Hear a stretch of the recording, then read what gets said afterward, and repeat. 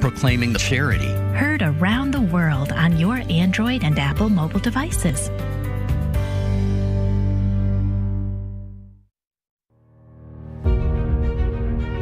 The Simple Truth, rising up to explore the difficult topics of real life.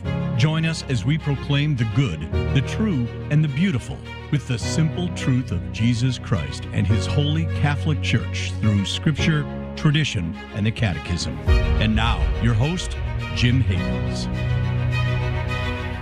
Great to be back with you on The Simple Truth, where we proclaim the life-giving reality of Jesus and His Catholic Church. We consecrate everything to the Sacred Heart of Jesus through the Immaculate Heart of Mary and the pure, strong heart of St. Joseph. It is Current Events Wednesday, and our guest today is Dr. Carrie Gress, author of The Anti-Mary Expose, Rescuing the Culture from Toxic Femininity. Before we bring Dr. Gress in, quick news item from today. It was reported this morning that YouTube permanently deleted the LifeSite News channel on YouTube, which had over 300,000 followers. The Station of the Cross, the Catholic media network that produces this show, also received word this morning from YouTube that we have been suspended from posting any videos or live streams to YouTube for 1 week due to speech that YouTube deemed to be misinformation that was apparently aired Monday on another network program, Mother Miriam Live. So for the next week, you can find live streaming video of this show, The Simple Truth, on my YouTube channel, Jim Havens, and you can always find our live stream on the Simple Truth Facebook page and the Station of the Cross Facebook page, and also the Station of the Cross Rumble page. Rumble is another up-and-coming video platform, so you can find us in all of those places. It's a great opportunity to really push back when these things happen, and to make sure that you are subscribed with every way that you can help put more promotion towards what we're doing. Obviously, as we're proclaiming the truth of Jesus and His Catholic Church, and it becomes more and more of a threat to the advancing agendas of the dictatorship of relativism, we can expect more conflict coming our way in the form of big tech censorship. So we want to learn how to best navigate all of this and make the most of it as an opportunity. And it seems that just using it as a way to say, okay, well, let's support all of these good things that seem to be facing all of this suppression at this point. It seems to be a good way to push back, is to support it all the more. And our guest today is a great example of how to do just that. Dr. Gress, thank you for being with us today. Thanks so much for having me. Absolutely. So your book, The Anti-Mary Expose, Rescuing the Culture from Toxic Femininity, recently experienced some big tech censorship. It seems to me that perhaps better than anyone I've seen, you have done a terrific job of flipping the attempted suppression into an opportunity to promote your book in a big way. What is your view of what big tech is up to right now, and how have you made the most of the opportunity in response to the attempted suppression of your book? Yeah. Well, I mean, I can say all of it has been sort of unwitting. I didn't intend to sort of fight this back with any kind of valiant effort. I just am not that strategic of a thinker. So I think that there's definitely a lot of Holy Spirit going on here. But the book was actually banned from Facebook Marketplace, and Instagram Marketplace was the initial issue. And there was some letter, to the gift shop, Guadalupe Gifts in Florida, that was actually trying to post it. And there was some note that said that it was violating their policies. And so anyway, they attempted to appeal it. And eventually, I don't think they ever heard from Facebook. They were just able to actually readmit it to their store. But in the meantime, people just were angry when they heard about this and saw this. This was 4 days or 5 days after Biden's inauguration, and it just seemed like people wanted a way to respond to this. And of course, a banned Catholic book was a great way to do that. So people were amazing and just bought it. They completely sold out, both on Amazon and at my publisher and at my site and elsewhere. But what was strange was then Amazon actually, how when an Amazon book goes out of stock, usually the buttons are there where you can say, say temporarily out of stock. It will ship, March X, Y, and Z, or whenever it's supposed to ship. They'll give you that information. Well, they actually took those buttons off, so you couldn't, in fact, keep purchasing it. You could only buy it through a third-party seller. And, of course, my publisher kept trying to reach out to them and say, what's going on? And they would reinstate it for like an hour, and then they would take it down again. So anyway, it could have been a glitch, but I think all of these things together, it was really eyebrow raising, because it's a 2-year-old book. This is not a new book, brand new book. This is not brand new content, and yet somehow it was being, strange things were happening to it. But the biggest reality was that, I just started talking about why it could have been targeted. And much of it has to do, of course, with the subtitle, talking about this idea of toxic femininity is pretty, you're not supposed to talk about that in our culture. Men are the ones that are at fault for just about everything. And so I think that had a lot to do with the current situation. And so it's been a great opportunity to really talk about this book, and how even in the book I explain, this is kind of the playbook of how the culture has been so decimated and destroyed. And much of that is because this group of elite women that I have called the matriarchy, and the men that work with them are really trying to silence certainly women like me, but you can also see it throughout the culture. Anyone that disagrees with them is silenced or sidelined, or they find some way to minimize their opinion. So I think that's been kind of the ironic part about it, is just to see, this book is the playbook for how they're destroying the culture, and that they're using those seemingly exact same tactics to silence this book as well. Yeah, terrific. So we're going to use the opportunity today to help expose that playbook, and also proclaim the reverse playbook, the good news that we really need to hear and understand, and to live. So, but first, where is the best place for people to find your book right now? Would it be at the publisher's website, Tan Books? Yeah, Tan Books is a great place to get it. They have free shipping on orders over $10, and that they have copies on hand. So that's the best place to find it. If people want signed copies, they can go to my website at theologyofhome.com. As an alternative if you want to get it signed for your daughter, or sister, or brother, or whomever. I'm happy to do that. Okay, terrific.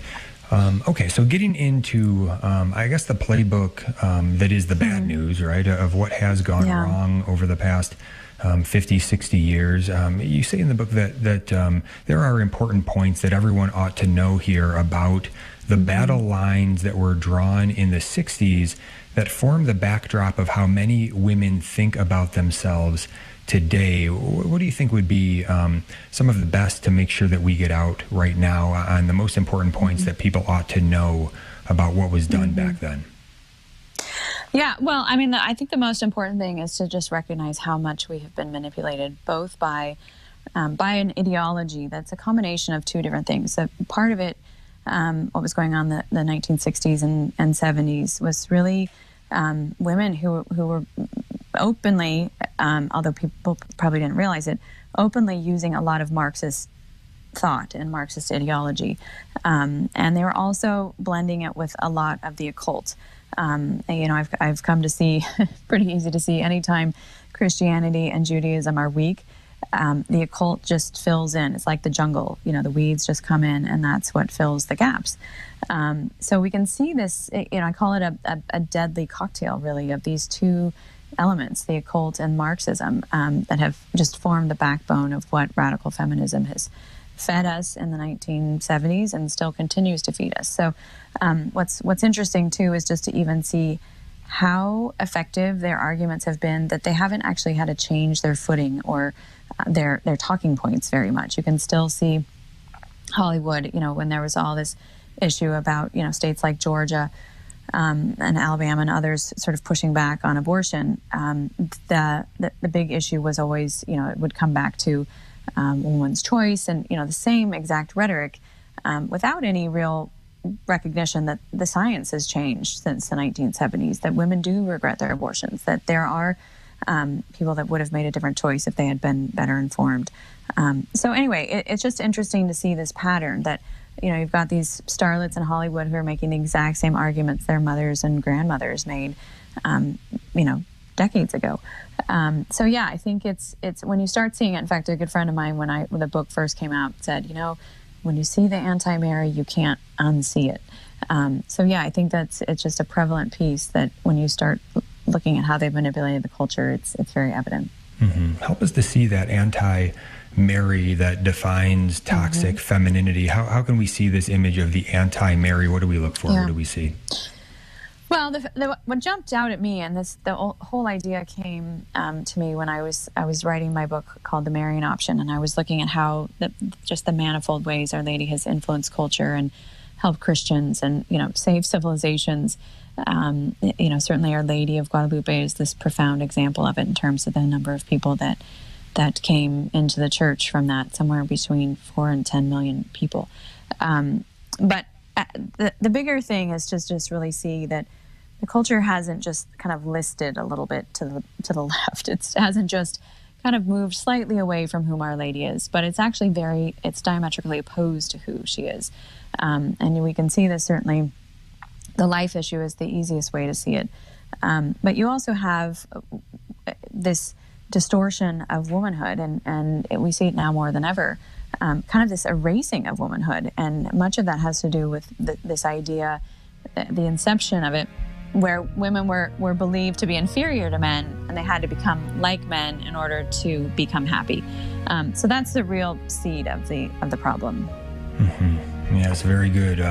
When we get back from the break, we're gonna delve into this quite a bit more. And really, when we're listening to Dr. Gress here, one thing that jumps out to me when she talks about being diametrically opposed, I do think back to Genesis chapter 3, verse 15, where we hear, "I will put enmity between you and the woman," talking about Satan, that ancient foe who is real and is with us, and that complete and total opposition.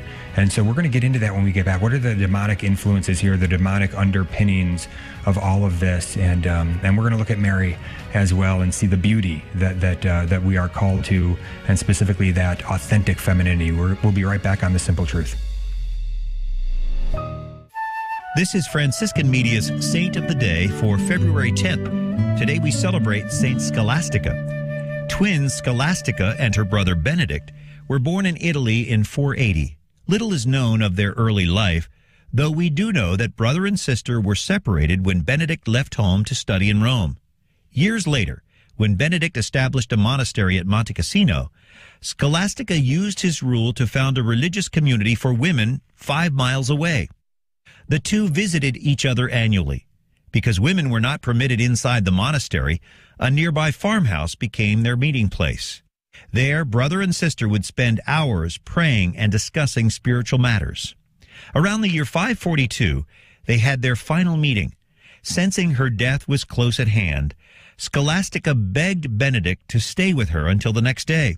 He protested that he couldn't spend a night outside the monastery without violating his community's rules, but a severe thunderstorm broke out and prevented him from leaving. Scholastica considered it God's answer to her prayer. Brother and sister parted the next morning. 3 days later, Scholastica died. She was buried in the tomb Benedict had prepared for himself. There's more about the saints along with inspiration and Catholic resources at our website, saintoftheday.org. From Franciscan Media, this has been Saint of the Day. Hello, this is Father Frank Pavone of Priests for Life. Doing pro-life work is not simply a response to a cause or a movement, an ideology, or a political platform. It's a vocation and a spirituality which shapes our pro-life activity and keeps us rooted in God amidst that activity. Learn more about this pro-life spirituality and how you can make a public commitment to live it at priestsforlife.org. This is Father Frank Pavone, National Director of Priests for Life.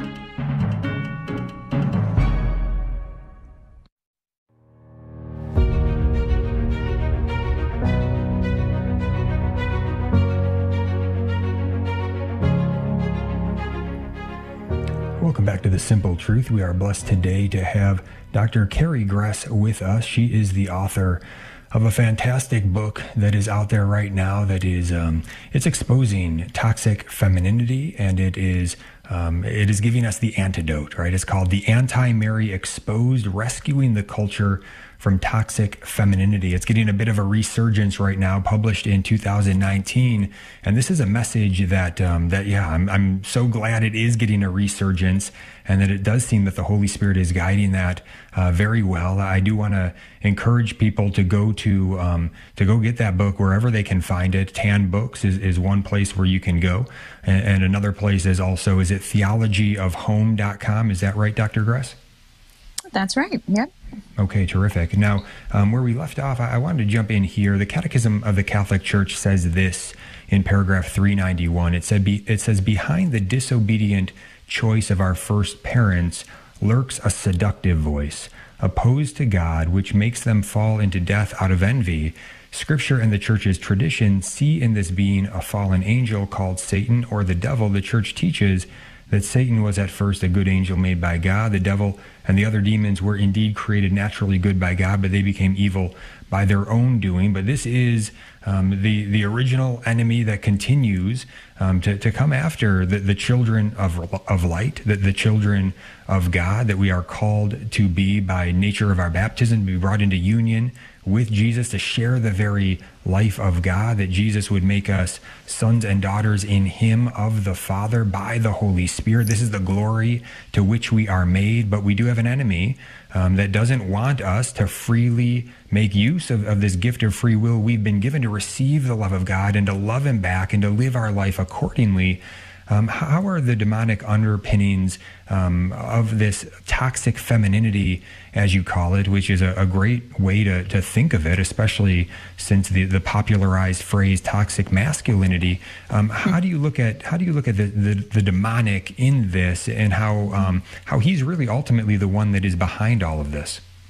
Yeah, well, I think part of it starts with just the recognizing the reality that what's happened. The family's pretty much been decimated. Women themselves are incredibly unhappy. I think this is one of those details that gets, shoved under the rug quite a bit, where the narrative is supposed to be that, women are getting happier and more opportunity, and this is helping them, and, all of that. And yet, if you look at, what I call the happiness metrics, things like suicide rates and divorce rates, STD rates, depression, substance abuse, all of these things are pointing to some incredibly unhappy women in our culture. So I think that's certainly the fruit of it, but it does go back to, again, like I was saying, sort of this Marxist, occultish kind of blend. And, at the heart of that was really this effort to destroy the family, but to do that through sexual license, by promoting homosexuality, promoting abortion, promoting prostitution, all of these kinds of things that I talk about in the book. Kate Millett is one of the women that was a huge proponent of liberalizing all of these things, and had a group of women that she would repeatedly say this litany of sorts that included a desire to see all of those things happen in the culture. And so it's interesting to think back in the 70s how these women, are promoting this kind of thing, because all of these things were really not part of the culture at all. And yet now they're very much part of the fabric of our culture. So it's amazing to see just how incredibly successful they have been. But you can also see the demonic elements. One of the chapters that I go into extensively is I talk about this demon named Lilith, and when I first started researching this book, I thought, I hope I find enough information, to make my argument. And I spent 2 years researching it, and I certainly found plenty. And I was so grateful when I was done with it, because there was just so much, and it was so depressing and awful. But the Lilith character was one that really caught my eye, because I had heard of the Lilith Fair, which Sarah McLachlan had gathered a bunch of female musicians for this music festival a couple of years in a row. And then there was this Lilith Fund that was set up in Houston after the terrible hurricane went through there. That was for women that were wanted to get a free abortion. And so it's also very prevalent in feminist literature, this idea of Lilith. And I thought, well, what's Lilith? So when I looked into it, basically Lilith is this older than our own scriptures kind of story that goes back to ancient Egypt and whatnot. She's mentioned in the book of Isaiah, but it's basically if you wanted to understand what she does, she seduces men and she kills babies. That was the quickest description I found of her. And even the word lullaby comes from people praying against Lilith to protect their children and their families. James Joyce called her the patron saint of abortion. She's painted in Michelangelo's work. There's stories about her. George MacDonald wrote them, and the author of Fiddler on the Roof wrote a story about her. So it's definitely a character that's come up over and over again. And yet she is really considered to sort of be this woman that fought the patriarchy. She was considered to be the wife of Adam and fought Adam, wouldn't be submissive to him. And so that's why she's heralded. And yet I've talked to an exorcist about her, and she's very much has a role in demonic possession and whatnot. So anyway, all of this is sort of swirling around in radical feminism. And I think women just have no idea what they're getting themselves into. And so as a result, we see Wicca right now has actually more adherents than there are Presbyterians. So it's very much growing and becoming something that's very popular. And again, because women don't have the right kind of faith formation, they're falling into it very, very easily because it's been made to look attractive.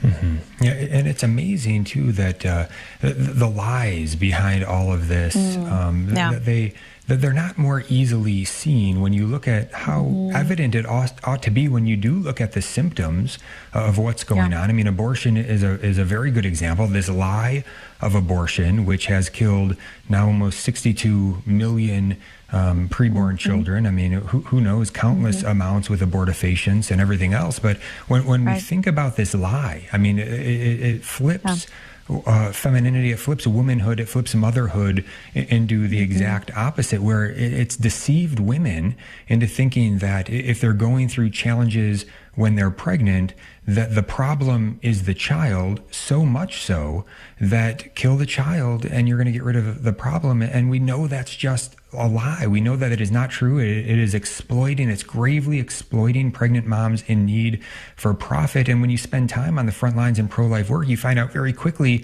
that these moms are truly being deceived in many ways, where they actually want to love their children, but they're being told this lie and they're believing it and they're being deceived by it, when their hearts are truly naturally made to love that child. And we do, as we try to explain to these moms when we meet them in their hour of need on the sidewalks, as we're ministering to them outside of abortion centers, we will say, look, that's the number one thing we're trying to do, is to help them to see their child as a human being worthy of love, and that their problems, let's identify what the problems really are. It's not the child, and then let's actually work on what those problems are. Otherwise, you're going to go into this, you're going to buy the lie, the child is going to be killed, and you're going to have greater problems and all the other problems you had on top of it as well. So it's such a clear lie, but it's so baked into our culture, even our medical establishment, our education system, our media, everything.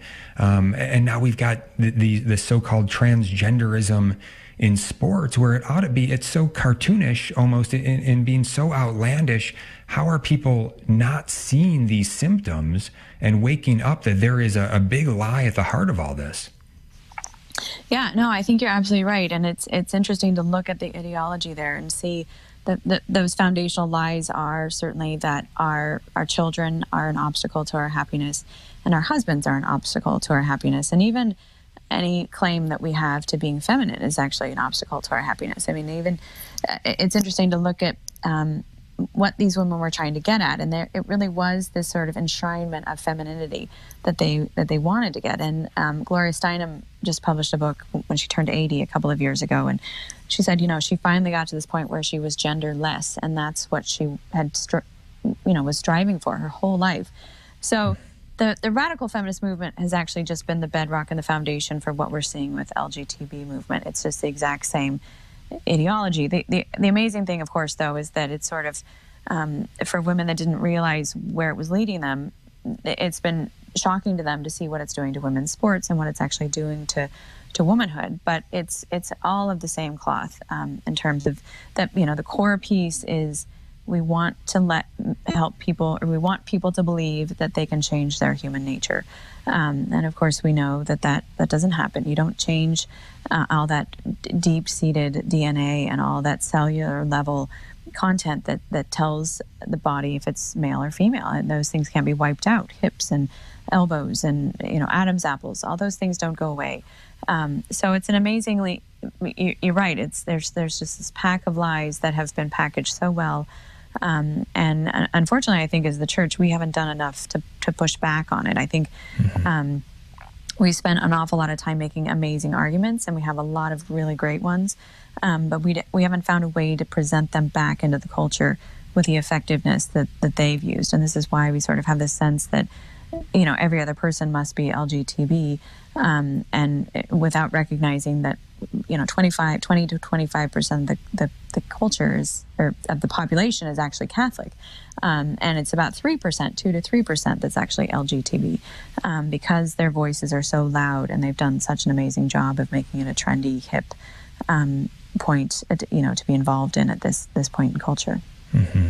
Yeah, I want to drill down on that in just a moment. But first, I do want to recommend also for people, if they aren't aware of this book by Sue Ellen Browder, Subverted, a very good testimonial book where she really is a whistleblower of what happened in the so-called sexual revolution and the women's movement. The tagline on this book is How I Helped the Sexual Revolution Hijack the Women's Movement. And she goes down in her explanation there of how she used to work for Cosmo magazine. She was this Cosmo girl, and she was basically selling lies. She admits to it and says that she would make up stories. This is what they would have her do. She'd make up stories about how it was so liberating to live in this sexually licentious way, and talk about, just make up stories about women who were involved in all sorts of these grave sins and acting like the fruits of it were good. And she would pass it off as if it was nonfiction, and they were all made up stories. And so we know this. We can see this in the media, in many movies and shows as well. Characters sin, and then we see that the fruits are good, right? This is fiction, right? The truth is that when we sin, there are negative consequences to it. And so we need to really look at what the truth is and to expose those lies for what they are. Dr. Gress's book does a great job at that. I do want to get into the good news of femininity, of authentic femininity, and look at that perfect model, Mary, as well, when we get back. And also, I think this is going to intrigue some people. I want to pick Dr. Gress's brain as soon as we get back. First, though, on just the question she answers, she makes this point in some of her writings about how it's not just enough just to try to battle within this world of feminism, but also to actually just present the truth we have on its own, the Catholic truth, right? The truth that we have, not to try to actually package it and try to sell it to feminists in this certain way, but just to share with them the good news that we have. So she'll say it more eloquent than that and explain what it all means when we get back on The Simple Truth. So stay tuned. We'll be right back.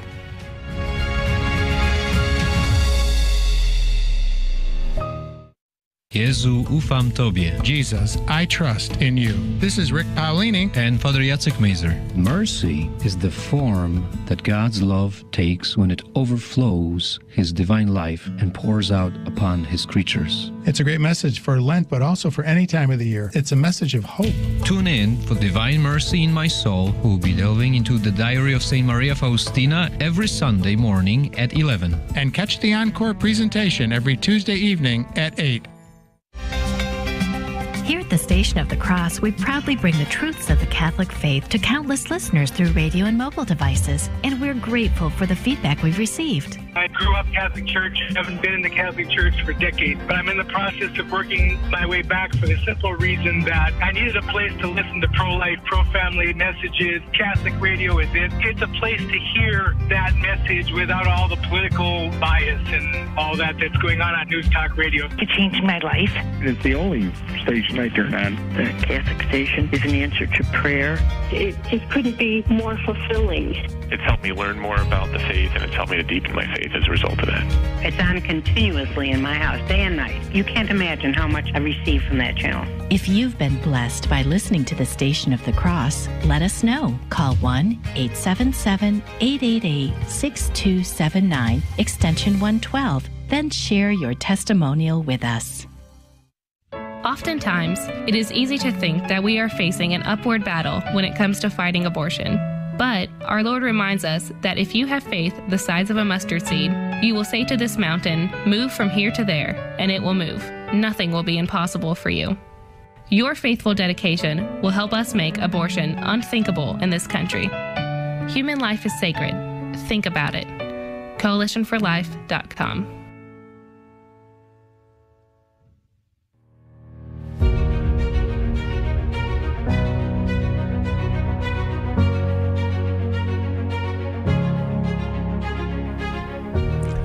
Welcome back to The Simple Truth. Jim Havens here. Our guest today is Dr. Carrie Gress, author of The Anti-Mary Exposed, Rescuing the Culture from Toxic Femininity.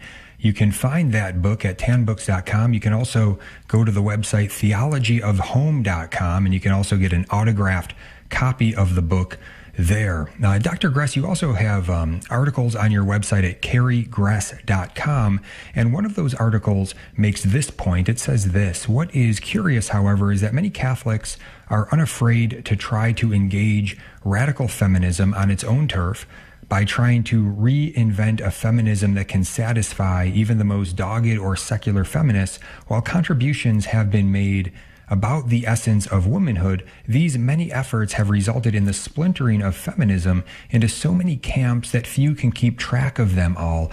End of quote. Unpack that a little bit more for us. I mean, people can say feminism and mean a million different things by it. How should we be looking at the word feminism and how to even talk about it and to present the truth within that framework or to that framework? Right. Well, the first thing I want to mention, actually, going back to your comments before the segment, I actually interviewed Sue Ellen Browder for my book. And when she was inventing those stories for Cosmo, she said there were two things that the Cosmo girl could not be. She could not be a virgin, and she could not be a mother. So it was fascinating, of course, because Our Lady is, of course, the Virgin Mother. You know, these are the natural ways through which women sanctify themselves, and so that's why the real attack is on both of those elements. But yes, I think all of this bleeds very easily into the question of, well, what do we do about feminism? And I think that there's this really deep desire in women to reach out to other women, to try and find some common ground and sort of feel like there's a way to say, we're in this together, even though we disagree on these various points. And that's, what a lot of people that call themselves Catholic feminists have done. And I have a lot of respect for a lot of these people that have written in that vein.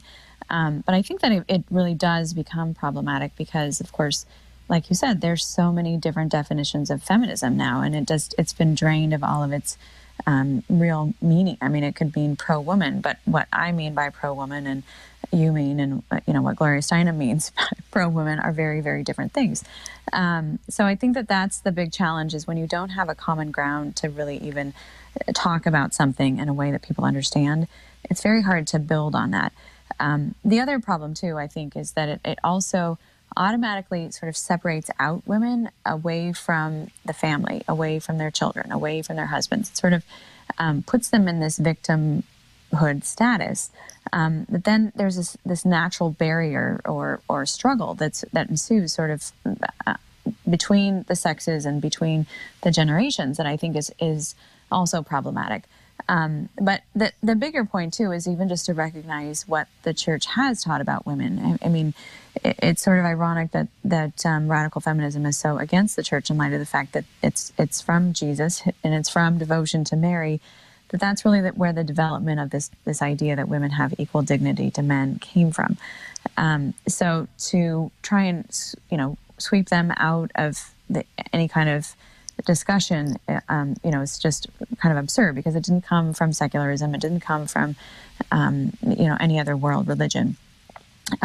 But the church, obviously we have so many people that, we're all sinners. People have lived it imperfectly, lived out their relationship between men and women. But the church has always done an amazing job of helping us understand the value of women and the value of men and the value of the family as an intact unit. So that there's a need for something called feminism to actually inform the intellectual tradition. The tradition is very long.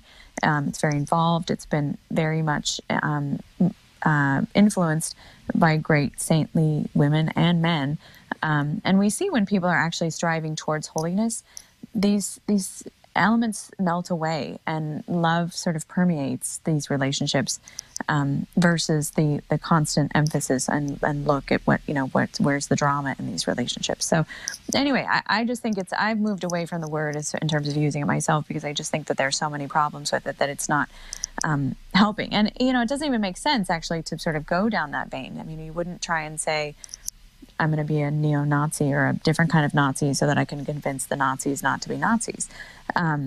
So you might think that that's kind of an extreme example. You could say the same thing about the mafia or communists, but we don't try and argue people out of things that way. But I think the difference is, of course, the big difference is, of course, actually, if you look at feminism, it's actually been a lot more deadly than these other ideologies. It's just been very kind of white-gloved in terms of its deadliness. But it's motivated, I think, again, it goes back to this idea that women want to be able to find a place where they can relate to other women. And radical feminism has also done an amazing job of making those of us who don't agree with it look like we're doormats. So it's that desire to sort of say, no, we're not doormats. We agree with you on a lot of these things. But I just think it raises a lot more problems than can be solved by going down that avenue of embracing an ideology. Right. Yeah, we can almost be too clever for our own good in a certain way there when we have the treasure, right? Jesus has revealed this to us. The church has handed it down to us for 2,000 years, authentically transmitting it to us. We've got the wealth of great saints, St. John Paul the Great, what he has written about women to help us to really see the feminine genius and to understand. I wish he's written as much about men, quite frankly, to help men to understand masculinity, authentic masculinity. But let me just give you an opportunity here just to proclaim the good news. Your book certainly fleshes it out in a very much fuller way, obviously, than what we have time for here. But as far as what is essential to you and to share right now for men and women listening, how do you proclaim the truth that we need to hear about authentic femininity? Yeah. Well, it's interesting because writing the book, The Anti-Mary, actually is what has led to my next two books, Theology of Home 1 and Theology of Home 2. Those books were really a positive or maybe a way of going on offense. I think as Catholics, we spend a lot of time playing defense and trying to protect the truths, but we don't actually take our own story and present it to people in a beautiful and compelling way, because we do have an amazing story. And that's what I did with these next two books with my co-author, Noelle Mehring.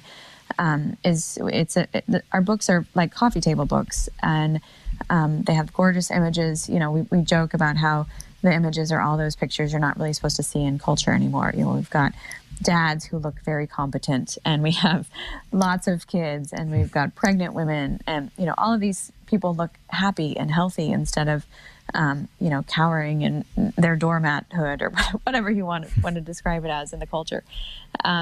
So I think that's been probably the biggest fruit in my life, and has been. I have a PhD in philosophy, and I thought if I can argue people into believing this and understanding this, and can't tell you how many times that just didn't work for me.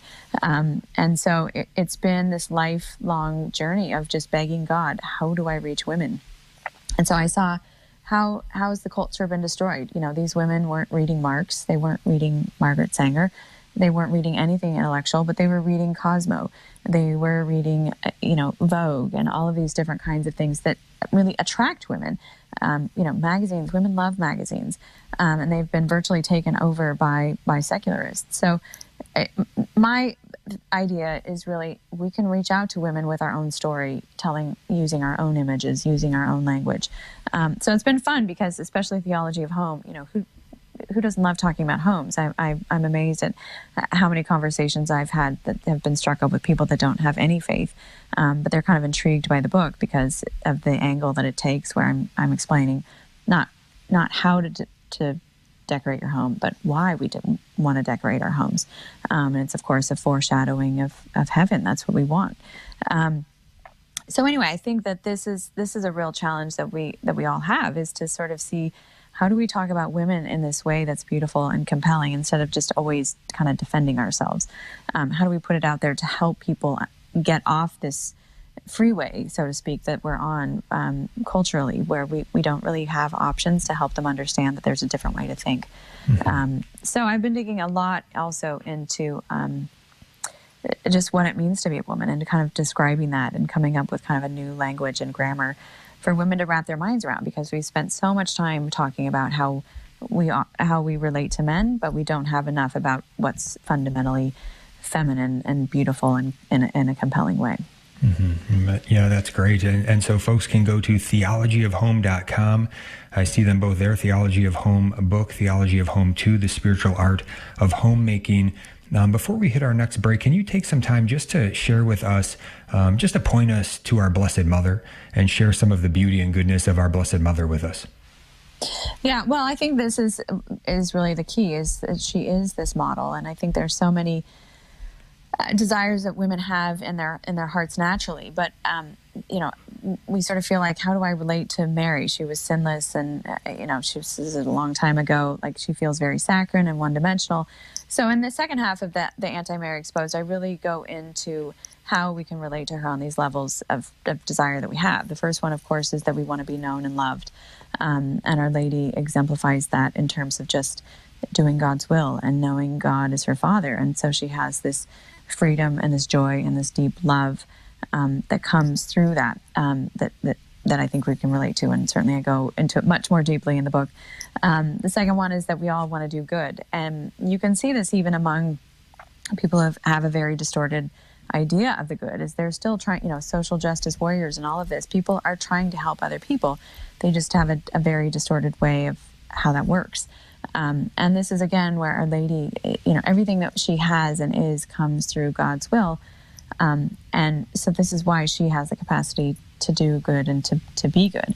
The closer that we mimic her, the more readily we're going to be able to mimic that. And it's the same pattern, of course, with the third desire of every woman's heart, and that's to be beautiful. This is one of those that's hard to say out loud, because it seems vain, or it seems like it's such a disordered desire, or people have just shoved it down deeply and don't think that it applies to them. But I think if you look at who Our Lady is, she, in every description of every apparition I've ever read, the person who saw her said, she's the most beautiful woman I had ever seen. And that the beauty that she has is not an accident. And the beauty that women have is also not an accident.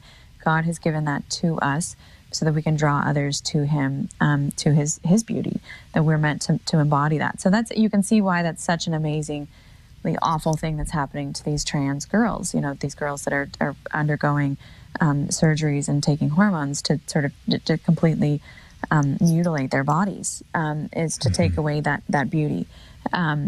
So anyway, I think it's one of those things that the more we come to know her, the more we realize that these desires that we have are embodied in her in this perfect way. And, all of it points us back to trying to find who God the Father is and have this relationship with him, so that we embody these things in ourselves the way that she does in her life and body. Mm-hmm.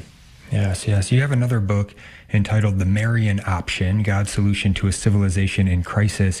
Can you give us a brief synopsis of that book? Is that something that is somewhat an answer or a complement to that popular book that was out for a time, The Benedict Option? Yeah, no, this book was in response to that. I actually was doing some research and gave a talk on the Benedict Option, and all the things that Rod Dreher brought up that were problematic in culture and the world. he proposed St. Benedict, and of course I love St. Benedict, but with all due respect, Our Lady has done it better in terms of whether it's evangelization or dealing with Islam, dealing with atheism, dealing with famine, disease, et cetera, et cetera. So the book was really is really a bird's eye look at the things that she's done throughout history. And it was just this great project to jump into, because she is, the stories are amazing and they all weave together, and it's just incredible how much she has done to help Christians. And I think, it was a book to encourage us to see that she really is with us and wants to help us. We just have to ask. Terrific. Well, that's all there at theologyofhome.com. When we do get back, I'm going to ask a little bit about something in an article that Dr. Gress wrote about the American patriarch and about really feminism's unexpected cure, and to really get at the heart of what that is all about, and to get at the true nature of men, the natural authority of men, real men, and the need that we have in this culture for men to really step up and be who they are called to be. You're listening to The Simple Truth. We'll be right back. Stay tuned.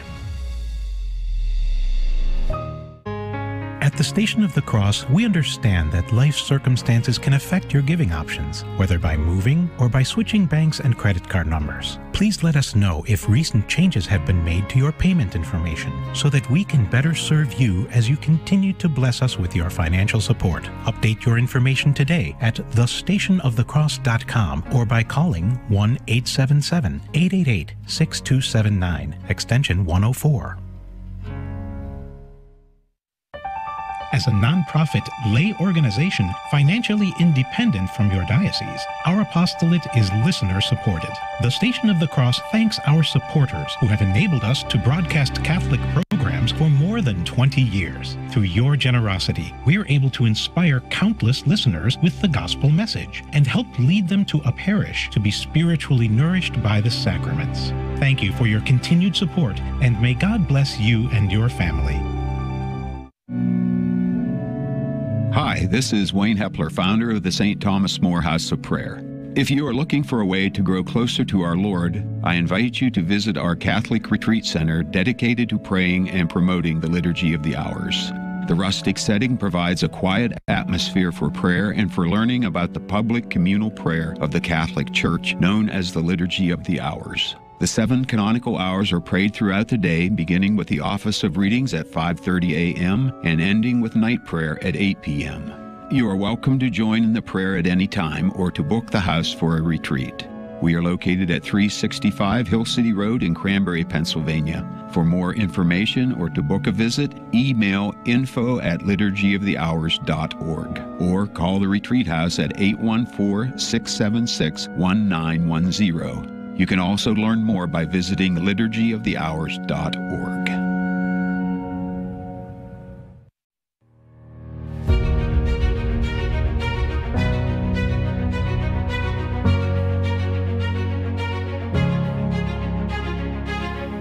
Welcome back to The Simple Truth. Jim Havens here with our guest today, Dr. Carrie Gress, author of The Anti-Mary Exposed, Rescuing the Culture from Toxic Femininity. You can find that book at tanbooks.com, also the theologyofhome.com. Dr. Gress, on your website, carriegress.com, the one article that is there entitled Feminism's Unexpected Cure, it lists what you describe as a feminist manifesto of sorts from 50 years ago. You made mention of it earlier in the show. You also list it in the introduction of your book, The Anti-Mary. But in the article, you also list a new litany which claims that the answer to restoring the culture and the family doesn't focus upon women at all, but starts with restoring what you say you deliberately called the American patriarch, by which you mean the natural authority of men, real men. You say the old litany, the Feminist Manifesto, was effective because it started by destroying the authority of men. Finally, you say that in rewriting the litany, you realized that the restoration of manhood was required, and with it, what would follow was the restoring of the women, the family, the culture. Can you unpack this some for us? Yeah, no, I mean, this was a really interesting reality that played out in my life. I knew about that litany that the feminist women had said, and at one point, really started thinking about how do I get together a group of 12 women and kind of undo that prayer, litany, or whatever it was, that chant that they had been reciting over and over again. And there was never really an opportunity for me to have 12 women together, or to pull it together just with kids and families and all of that. So then last year, my friends had a baby shower for me. I actually had a baby, and I was old enough. I had already given away all my baby things, and then sure enough, I was pregnant at 46, and my friends threw a shower for me, and it was amazing. It was a beautiful, incredible day. But as the shower was winding down, I realized that there were 12 women in the room. So I asked them quickly, I said, would you all be willing to pray this prayer with me? And of course, everybody was just really excited about the possibility. And so we ended up doing that. And but as I was rewriting it very quickly with my friend, I noticed just how much this destruction of the culture that they have been effective in doing was based on the fact that we were really after the patriarch. That if you can knock the patriarch out, then you get everything, kind of. And this is, you can see this in the language too, just still how blighted the patriarchy is, and what an awful word it is. So I was fascinated by it, because of course I've been so focused on how do we cure women and help women, and I realized that the very cornerstone really is men. We've got to help men understand this. So one of the things I've tried to do certainly is help diminish a lot of the angst and irritation that men often feel towards women, because they don't realize how much of this is just manipulation and sort of programmed into us because of the culture. How do we diffuse that? But on the flip side, we also obviously have to help women understand how they help the men in their lives be men and have and use the authority that God has given to them.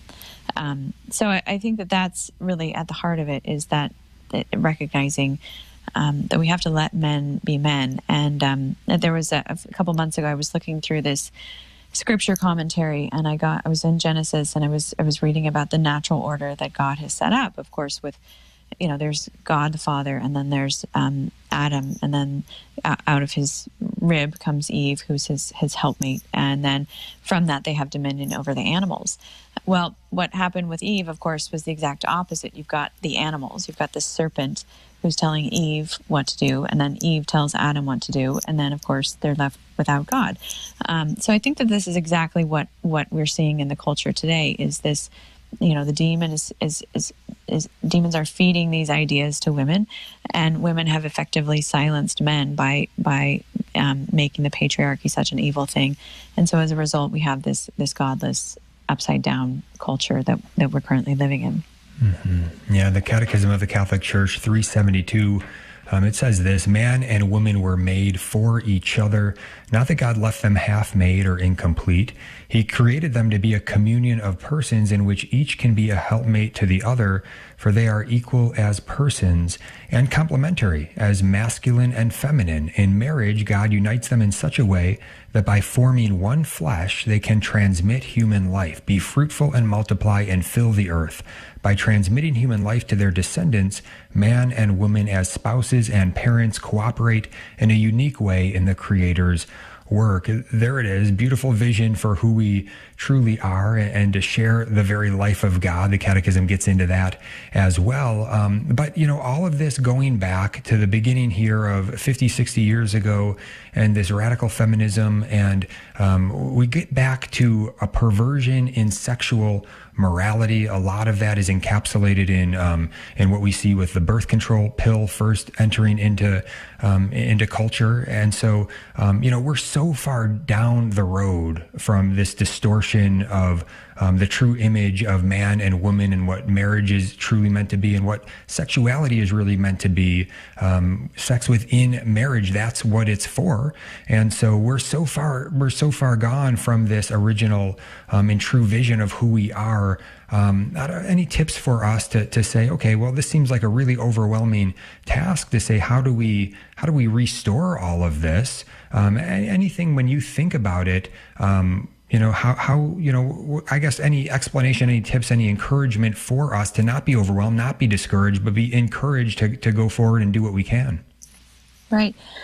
No, I think that's a great question. And that's certainly the reason why I wrote the Marian option is just to recognize how much Our Lady wants to help us. And she doesn't want to just help us in this sort of generic way, but she wants to be involved in our lives and bring all of us to her Son. And, she knows what it cost her Son to save us. So she's all the more interested in making sure that we can get to him, that we show that it was worth doing, that we don't squander that suffering that he went through. So I think that that's the beautiful thing too about recognizing Our Lady, is that she wants us to do it in a very unique way. Certainly what I'm called to do is very different than what you're called to do, and so on with all Christians out there. But she knows why God created us. So when we trust her between Marian consecration and the Rosary, those are just the most incredible tools that we have to be able to get to that point where our lives become meaningful and fruitful. I think that that's a vital piece. The other thing is just even to recognize, that